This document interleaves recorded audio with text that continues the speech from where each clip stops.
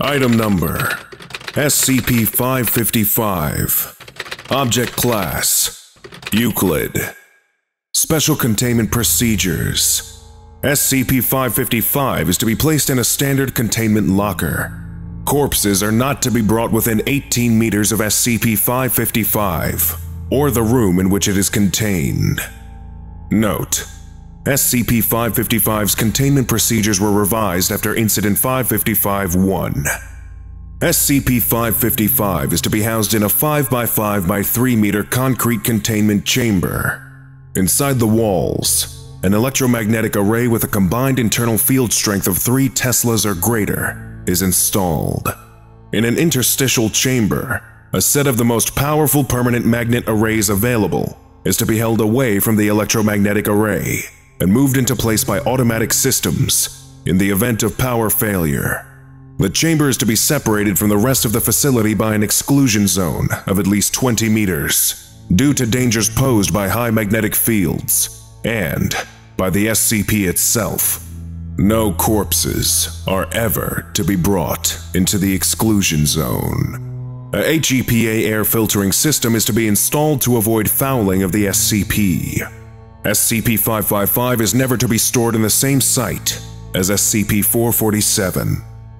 Description: SCP-555 is a metal cylinder with rounded ends, 1.25 centimeters in diameter and 8 centimeters long, similar to a magnet commonly fed to cattle to prevent hardware disease. It emits a field of unknown nature, which exerts an attractive force on dead or necrotic human tissue, including hair separated from the body, corpses, shed skin cells, and, in extreme cases, the epidermal layer of the skin. This field does not tend to follow the inverse square law, and does not interact with matter or electromagnetic fields in a manner consistent with any known force. The SCP itself appears to be impervious to force, showing no response to focused heating, compression, or striking. The attractive force exerted by the field increases linearly with the amount of dead material in close proximity to the SCP. Past a certain point, measured at approximately 295 kilograms of necrotic material within 2 meters of the SCP, the progression becomes exponential, and the field's strength and radius increase rapidly. The field also appears to have an effect on permanent magnets. The field strength of magnets in proximity to SCP-555 decreases over time, with the rate of decrease changing in proportion to SCP-555's field strength. SCP-555 was recovered by agents in a cemetery in California. The Foundation was alerted to a possible SCP after a coffin due to be buried was pulled from the pallbearer's grip and came to rest above the grave of a who died in 1948. His body was turned over to the Foundation forensic specialists, who noted that the torso appeared to have been smashed inward, though with no skin damage.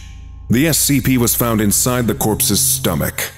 The corpse was found to have no other anomalous properties and was reinterred.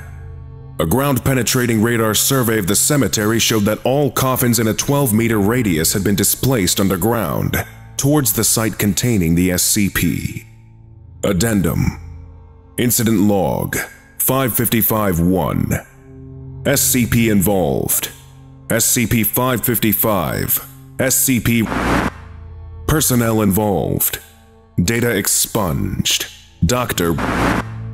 Date: expunged. Location: expunged. Description: On a containment breach of SCP caused a security guard to shelter in place in the room containing SCP-555's containment locker, along with 2 Class D personnel and Dr. One Class D attempted to wrest the guard's firearm from its holster, while the other attempted to strike Dr. The guard shot the first Class D, and the corpse adhered to the outside of the cabinet.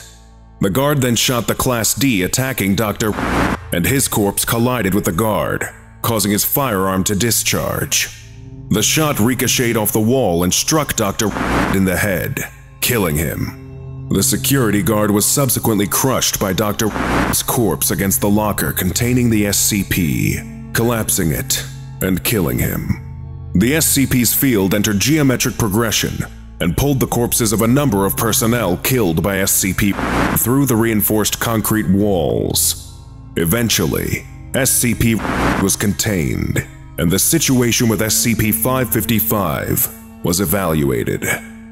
Researchers were unable to determine the exact number of corpses stuck to SCP-555, but 17 personnel, including those in the room with SCP-555, were reported missing after containment had been re-established for SCP.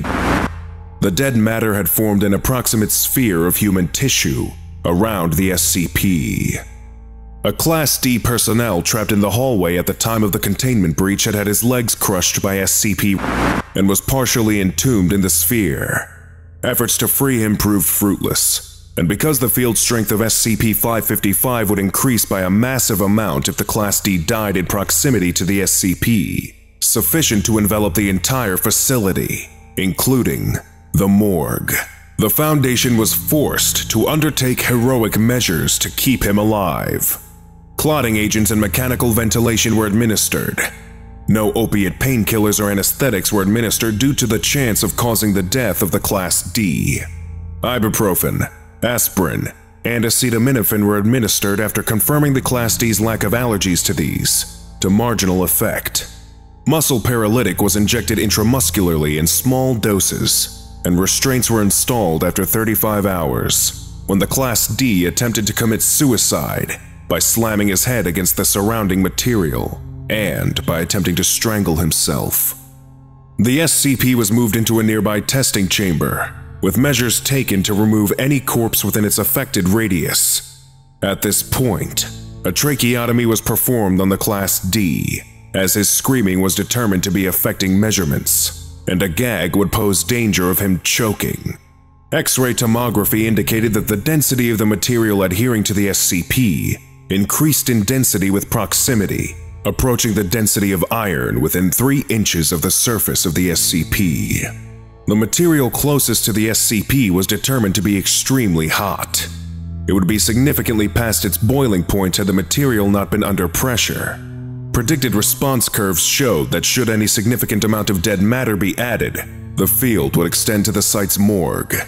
Researchers in proximity to the SCP noted symptoms in themselves commensurate with having a constant mechanical force pulling on their epiderms, and were rotated every 3 hours to prevent burn-like symptoms. In addition, a small but measurable force on living subjects was detected. Experiments showed that the force increased linearly as small amounts of dead material were added. A decision was made to remove the dead material as soon as possible. Eventually, it was determined that exposure of the matter to a significantly caustic substance, sufficient to render the material into component simple compounds, would cause it to cease to be attracted by the SCP's field, with a commensurate decrease in field strength and density. Researchers then experimented with small portions of dead human tissue and eventually discovered that magnetic fields of extremely high power would damp the field of the SCP. The SCP was slowly lowered into a high-temperature solution of sodium hydroxide, with the Class D facing upwards to avoid premature death. A heating system was installed once it was determined that the decompression of the by now cooled compressed corpses was causing the solution to freeze. After several hours, the Class D and dead material surrounding the SCP were completely dissolved. SCP-555 was recovered intact, completely unaffected by the compression, heat, or caustic soda. Knowledge gained during these containment efforts led to the creation of SCP-555's current containment procedures. Lesson complete. If you missed the previous orientation, go watch SCP-554, The Perfect Murder, right now. Or for the complete course, watch this playlist.